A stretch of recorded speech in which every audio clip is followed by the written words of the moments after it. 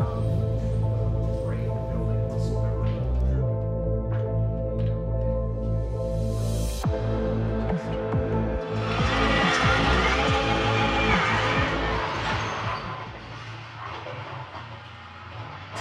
Welcome to Team O'Neill. I'm Chris. I'm joined by the owners of SimCraft here. We're talking about simulation driving and training. My goal is to go racing, as you guys know, and we're going to be able to test out some sims. But also, too, we've been working with SimCraft and Team O'Neill for a long time. Travis Hansen's trained Sean, and we've had some military contracts even in the sim world. So this is our real chance to apply this to real-world racing training, and then maybe even something with Team O'Neill in the future. But could you guys introduce yourselves real quick? Sure, I'm Sean Patrick McDonald. I'm the co-founder and chief technology officer at SimCraft. And I'm Matthew Thill. I'm the director of motorsports. Perfect. Yeah. So these boys were willing to let me come here and test out some equipment. These things are as expensive as a race car, and we're going to talk about why that is and all the technology and components that are in these sim units. But I want to get your guys' input on what is your experience with using sim for race training or for any sort of training? What have you guys experienced up to this point? I think this is where I jump in first. Right. I was originally a customer of SimCraft before I became part of the management and ownership group. I went to Skip Arbor Racing School, grew up at Road America in Wisconsin, and wanted a driver development tool for myself. Drove all the sim equipment in the market. Right. There was only one that I could drive, and there was only one that I could stand, and figured out how to get some equipment and started my race training. Nice. And used it religiously during my short career as a race car driver. Obviously, you never stop race car driving. So utilized the tool as best I could and fell in love with it, and figured out a way to become part of the management and ownership group a couple of years later, and it's invaluable time. It's invaluable time. It's nothing different. Perfect. Sean, where did this come from? Where did SimCraft start? Like, how did we get to here? You're 25 years into this? 25 years since my father first worked on SimCraft. So SimCraft was actually a retirement project for him. Really?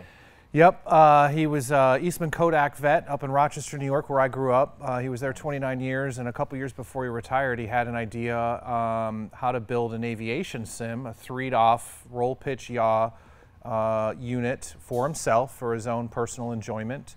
Okay. He was not a wealthy man, retired comfortably, but didn't have a ton of money to invest in this idea.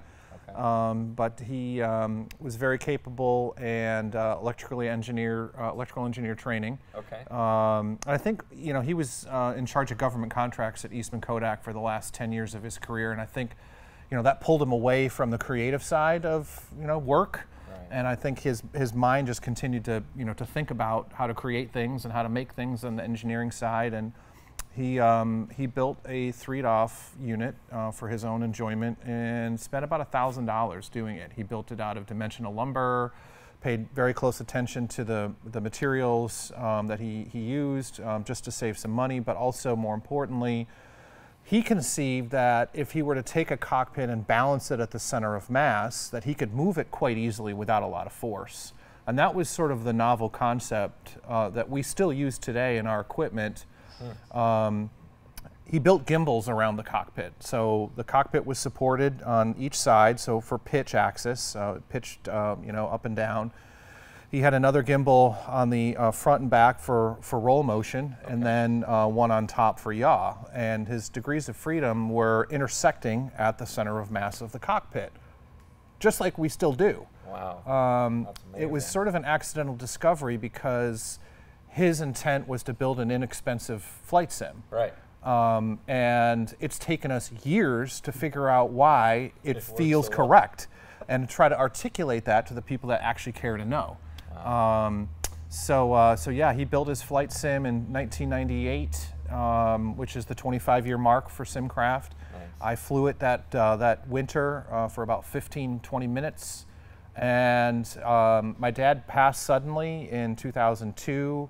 I was in a software career and always looking for more, and felt from that 15 to 20 minute experience I had in my father's SimCraft version 1, unit 1, that there might be something here. Like there's something about this that perhaps we can explore and develop into a product, and here we are.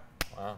How did aviation go to race cars? Where is that your interest? Well, yeah, a little bit. I mean, I think there's really two reasons for that. The first was the available software to actually interface with and use on the sim was more extensive in racing.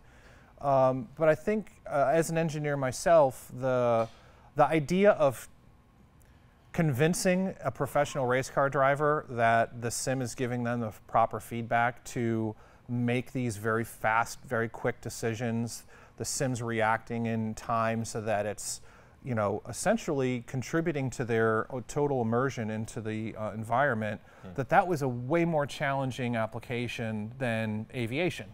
Not to say that aviation simulation is simple or trivial, but the demands of a car moving at speed through a forest or through down a road course, you know, there's a lot of different motions occurring on the vehicle, and they're quick, they're fast. The driver is making these quick and fast decisions, so it makes a more challenging application. And the idea was, if we can get that right, then all the other stuff we can do in driver's simulation, driver's education, or in aviation simulation, they would be, once again, not trivial, but much easier to accomplish.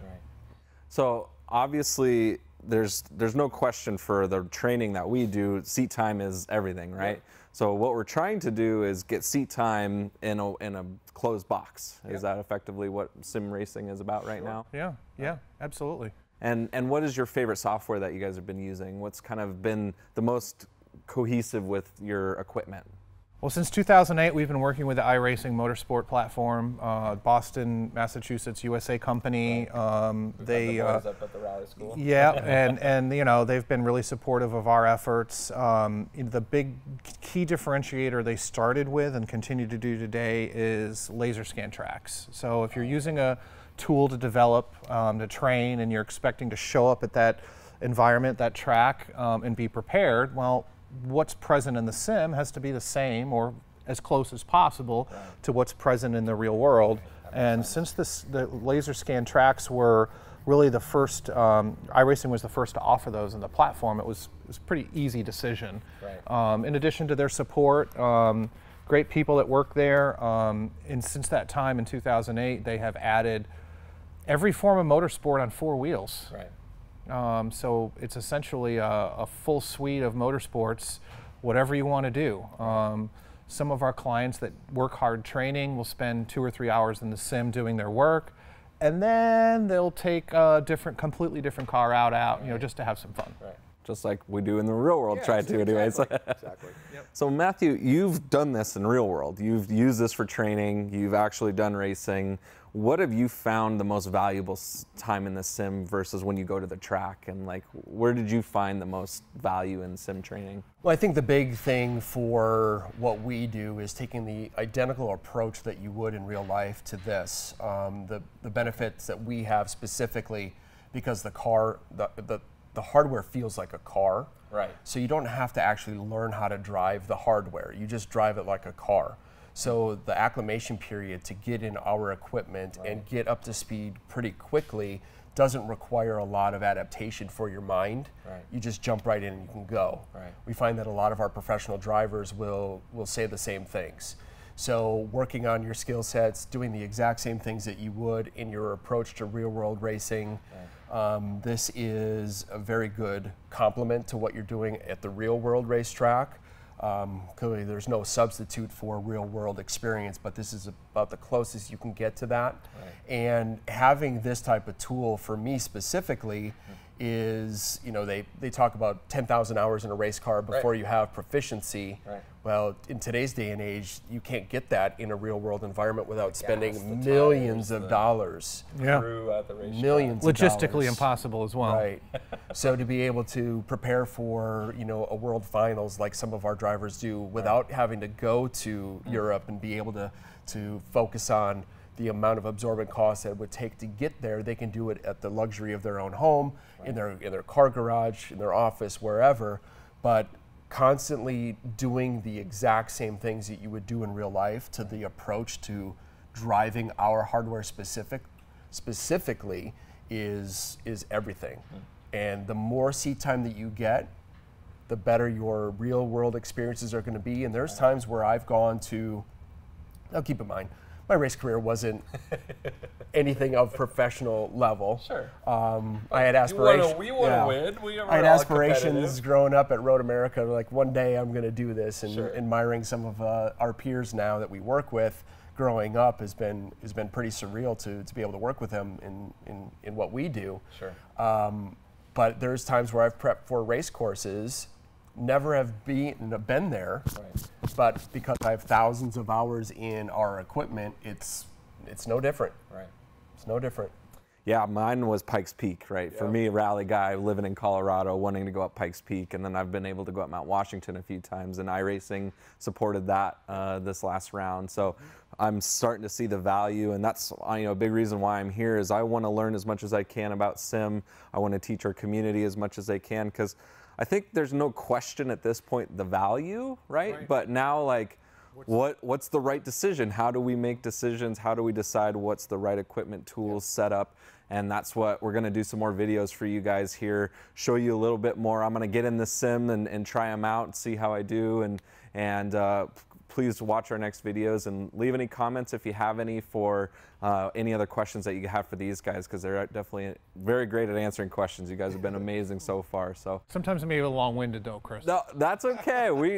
Our community likes the real answer, and sometimes it takes a few sentences to get there. So I appreciate that. So look forward to our next videos, and we'll talk to you guys soon. Thanks, guys.